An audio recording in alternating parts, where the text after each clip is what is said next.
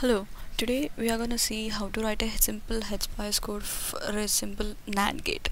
So the first thing in the Hspice, what you're gonna do is there actually four steps. That is, first your description of your circuit and the transistor sizing for your circuit, and the third one is the input pulse transitions, which are gonna give to your gate, and fourth one is your measurement file to measure your outputs. So the first thing we are going to see today is the circuit description, how to write the circuit description for a simple CMOS circuit. So this is your basic NAND gate, two PMOSes in parallel and two NMOSes in series. So how are we going to write this gate in Hspice? So the syntax is for writing the circuit description is, first you have to name your transistor, whatever name you want, but it should start with an M and the name of your transistor, then the transistor's respective drain, gate, source, its substrate, and name of the FET, whether it is a PMOS or NMOS, and your sizing. So if you just take the first one, that is MT9, I just named it as MT9, you can name it as MP4, whatever you wanted. So MT9 is the name of my first transistor, and its drain is connected to out, and its gate is connected to A, and source to VDD. Since this is a PMOS, the substrate is also a VDD. And the name of the FET, since it's a PMOS, it's a PMOS. So about the sizing, I'm gonna tell you about the sizing after I complete writing the circuit. So the next one, MT10, its drain is out, gate B, VDD is your source, substrate is your VDD, and since it's a PMOS, it's a PMOS. Next, MT11, drain is out, input is A. Since it's an NMOS, the substrate is gonna be, we're gonna represent NMOS substrate as 0. So 0, 0, NMOS. Next, MT12. The drain of MT12 is actually this, not out. So I just kept ASB for reference point of view. You can name it whatever you want. So ASB B 0, 0, and NMOS. So this is the way, simplest way how you're going to describe, how you're going to write your circuit description for whatever circuit you want. Just name the transistor and write according to the statement. So how we're going to define the sizes? Basically for a CMOS, the ratio will be 2:1. That is a PMOS to NMOS ratio. So your length will be your technology, whatever technology file you are using, and it will be defined in your technology itself. So for that, the W of the NMOS will be same as your length, and the PMOS will be double of your length. So it's going to be represented as width and length with a simple W is equal to L min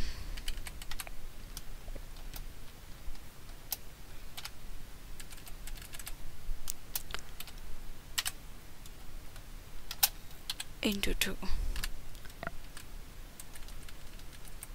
Since it's a PMOS, I'm doubling the length, so then my length will be L min.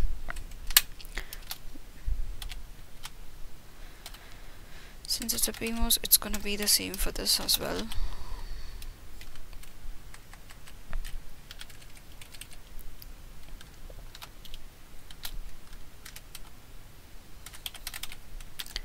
So for your NMOS, W is gonna be just L min, and L will be L min as well.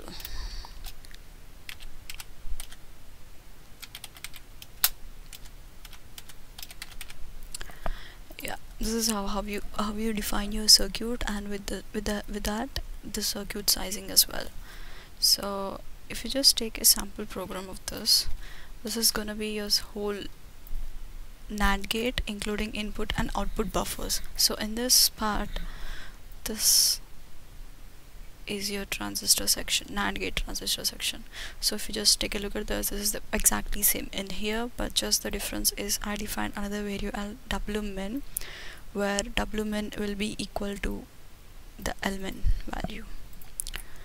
So regarding the buffers, buffers is the same thing. You have just draw a buffer circuit and take each transistor and just name it as in this structure. So it's going to be in buffers, circuit description, and output buffer still over here. So the next thing we are going to see is how to write an impulse pulse transition. Okay.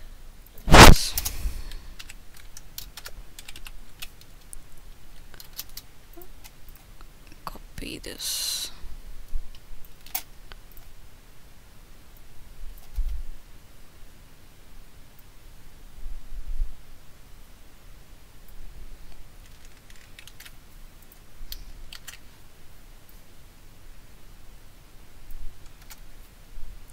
So for this, writing this input pulse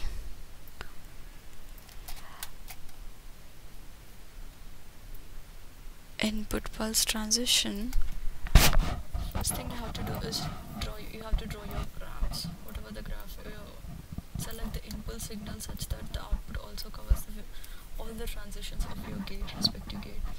So I define my first signal as ABF over here. So it is represented as VA since we are giving it as an input and it's going to be a voltage signal. So ABF will be the name of your signal or your input, like A, B, C, whatever it is. And it's going to be 0. PWL is common for every other circuit. And next one is 0, 0. What it represents is, here is my ABF signal. So at 0 it is 0. Then at 10, 1 into pulse width, I define if I define my pulse width as 10, so at 10 nanoseconds my signal will be 0.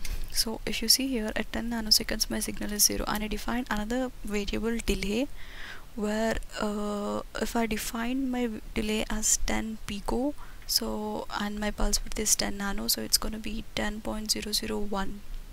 So at 10.001 the voltage suddenly increases to VDD. So this is the same. So till 20 it's VDD again, and at 20.001 it's gonna be 0. So in this way we are gonna write the whole input pulse transitions for the two signals ABF and BBF. And so this is the same thing. And if it's there another input signal, you're gonna define it in the same way. So it's for 30 it's 0. For 30 it's 0. For 30.001 it's VDD. So yeah, so in the similar way two signals are defined. This is the way how you write your input pulse transitions. And fourth one is the measurement file, and which is a very important file. So for your measurement file, this is your measurement file actually.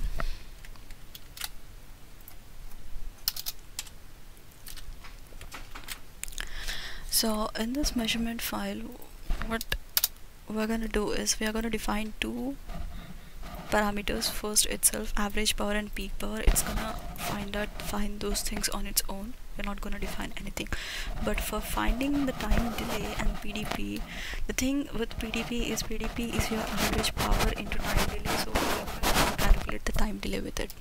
So for calculating the time delay, we have to write a measurement file in which we have to specify what is your input signal, that is a triggering signal, and what is your target signal, and where actually it changes or happens. So in this, if I take my input signal as ABF, and here if you just see, my output is out, but I define NAND underscore output over here, so it's just the name difference, and you can just make it same as also. So how we are going to write the measurement file? So for simple things, or for simple gate, what we're gonna do is we are gonna see the output waveform of this, So check the NAND underscore out waveform, and whenever there is a change in the output gate, so this change with respect to the input waveforms, we are going to write a measurement file. So if you're going to see, there is a change at 10 nanoseconds. So here at 10 nanoseconds, TD is equal to 10. What is the change here? It's falling down and it's rising. So measure tran TA1. This can be whatever you want, and your triggering signal is ABF. Because of ABF, this is changing, NAND is changing. So VDD by 2 value at 10, because since the output is changing at 10 nanoseconds, or you can keep it over here as well, because there is, if we go deep in, there is going to be some exponential rising because of the charging and the discharging. So the rise input is rising and your target NAND is falling, so fall is equal to 1. So in this way, for each rise and fall, we are going to define all the signals, and we are going to define for A whole like this and B for like this, and we're going to take the maximum, compare all of this and take a single measurement as the delay, and from that delay you're going to calculate the average power of the circuit. So this is the basic circuit, how your basic thing, how you write Hspice code, and this is kind of similar for anything in Hspice. Yeah, so let us just see the whole circuit, or the whole NAND gate, what it is. So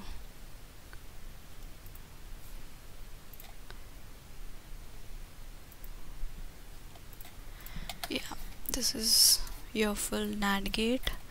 So at first these are like the library, or these are predefined, so you have to define this option post, option in, and temperature, whatever you want it to be. So since I defined a parameter as wmin over here, I kept my wmin as 130 nano, because it's gonna be my technology file, or my length of the gate.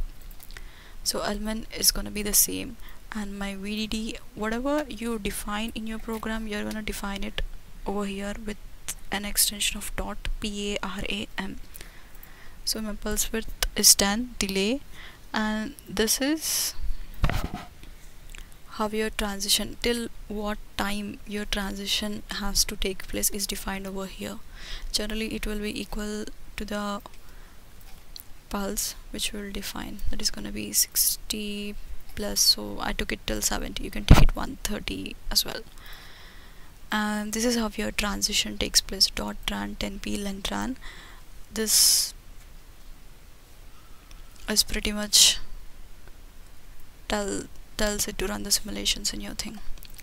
So here is our input pulse, and this is our circuit description of the buffer, NAND, and the output buffers, and the measurement file which I explained to you. After writing all this, what we're gonna do is we have to attach our library file. This file will be provided to you sometimes, so just copy the file and paste it, and include a dot end at the last after attaching a library file, or you can save this file in another location and just call it in. So how to run this file? So just open your putty with your credentials, just type nano space your file name, whatever your file name can be. So I'm taking as example 6, save it with .sp. So a blank is gonna open, so just copy all of this and right click on your mouse, so it's gonna get everything is gonna get copied in this. Then plus Control X and save, modify. So I'm saving my changes, enter, and in order to run this file, just type Hspice file name .sp. So this is gonna run your file, the whole thing. So if it comes as job concluded, it means your file run perfectly. So how we're gonna take measurements of TD and PDP and the waveforms. So for that, just type cscope. So window is gonna open. This is your cscope, and this we're gonna see the waveforms and everything. So just open, click on this, open plot lines, go to your file, it's example 6. So example 6, open. So this dialog box is gonna open, so just you check your file. My input was ABF, so ABF, BBF, and my output was nan_r. So these are the waveforms you're gonna get. If you want to see what is the time delay and the power delay, just go to open plot lines, and here go to Hspice measurement file, then search for your file. It's gonna be with .mto, it's gonna show your measurement. So another dialog box is gonna open, so your PDP, it's gonna show your PDP, peak power,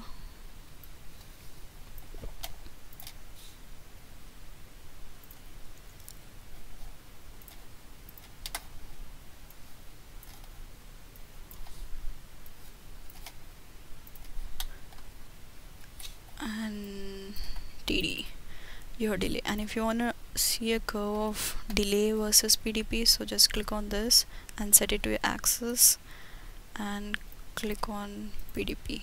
So this is your TD versus PDP curve.